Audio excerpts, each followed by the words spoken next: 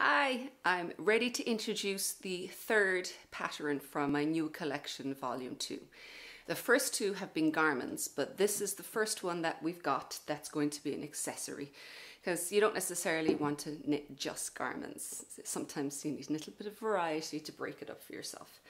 This one is the hat. It's the Mao hat.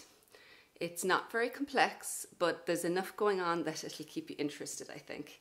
It uses a rolled edge stockinette, which is knit this slightly less stitches cast on so that it snugs it up a bit. And then afterwards you have increases before you start working the cable.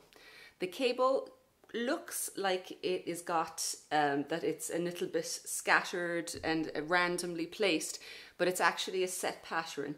It's a very wide cable that crosses across like this.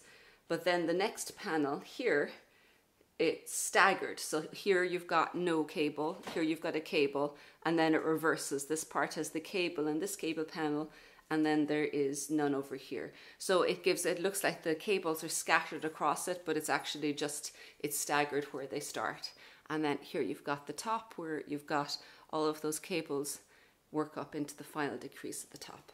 So I better put it on so that you can actually see what it looks like. You can see it's got a nice fit, comes down over the edges. I think it's kind of probably one of my favorite lengths, I think, of hats. I like ones that just cover over my ears and you can unroll it a bit to keep you cozy. So get knitting, pattern number 3.